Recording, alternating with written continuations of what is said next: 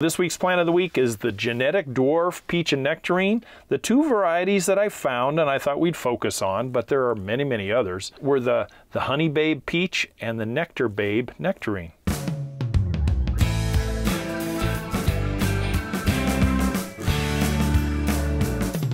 Hey, this week's plant of the week, we're going to talk about genetic dwarf peach and nectarine. Hey, you know, as our suburban yards and city yards get smaller and smaller all the time, you know, horticulturists have kind of responded in the last few decades by modifying new and different varieties from old reliable rootstocks in order to accommodate our shrinking yard needs. I share these two varieties because there's one I happened to stumble across at the nursery on that particular day, but there are several others. You know, the honey babe peach and the nectar babe nectarine are much smaller. They're almost a bush rather than a tree, but they call them trees. But you know, you have something that's 6 feet or less, you can almost consider it a bush.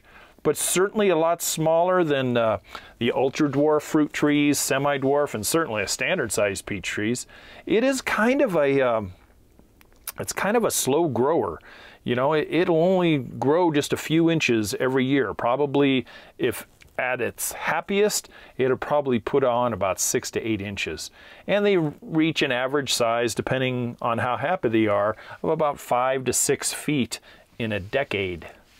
Both of these trees are great for smaller yards, apartment balconies and patios, and any full sun area where space is at a premium, but you want to have some type of a sustainable plant. You know, in containers, and this is how I was introduced to them many decades ago, in containers you can plant, you know, when you put the tree in a, say like a half a wine barrel or a large plastic pot or something. I prefer to stay away from plastic, so let's stay the wine barrel made out of wood, a planter box made out of wood, or maybe a large terracotta pot so they breathe a little better. Like I said, in containers you can plant other things right along with them.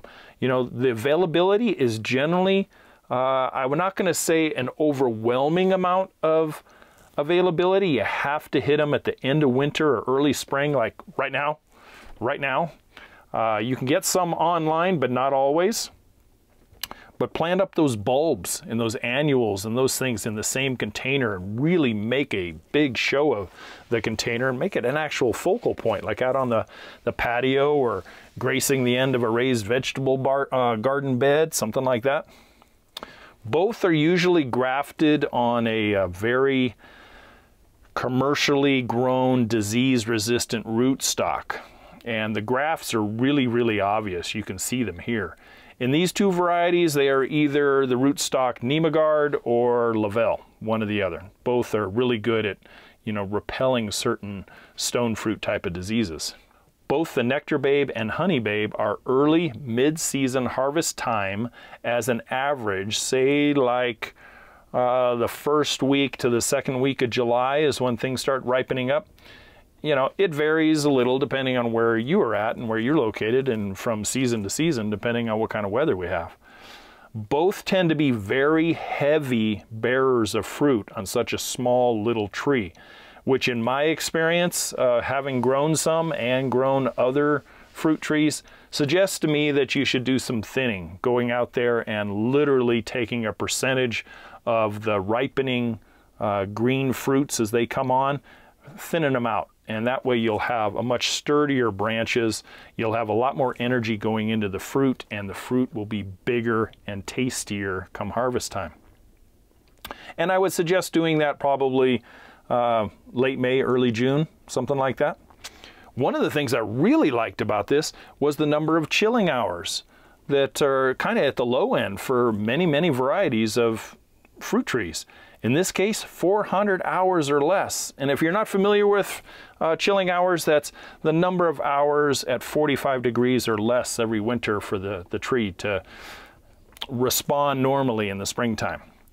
Since the tree is much smaller, you can easily cover it should you be in like a full bloom period, depending on where you're at. Let's just say March and all of a sudden you hear you're getting a cold snap, you can go out there and throw a frost blanket around these guys without any problem to kind of avoid the blossom burn from a freezing cold day, say like 20 degrees night or something. Man, that'll singe those new blossoms. They respond really well to a good organic fruit and nut type of fertilizer. I always, you know, expound on the EB Stone product, but there's other good products out there as well. You know, and I do that about once a month until harvest, then reduce to maybe two, maybe 3 feedings before winter. You don't need, the tree doesn't need to just keep, you know, bulging at the seams all year long. It can give you its fruit, and then you can just keep it satisfied the rest of the season, and it'll put on some more growth after the harvest time. So something a little different here from Yard Coach and Plant of the Week, and something you can consider for your landscape. Great along a sunny back fence in front of a screen of Emerald Arborvitae, windscreen or something, some kind of similar arrangement, and then a nice row of perennials down in front for a little pop of seasonal color. Keep them spaced appropriately for good air circulation and maintenance and harvest, so you can get in and walk around the tree. Hey, this week's Plant of the Week, the Honey Babe and Nectar Babe Genetic Dwarf Peach and Nectarine Tree. Check them out. Now, every place in the country and world may not have these exact varieties, but there's other varieties you can look at too. So if you have a small space, you still want to have fruit trees, bam, there you go. Hey guys, thanks for joining me. I'll catch you next week. You guys take care.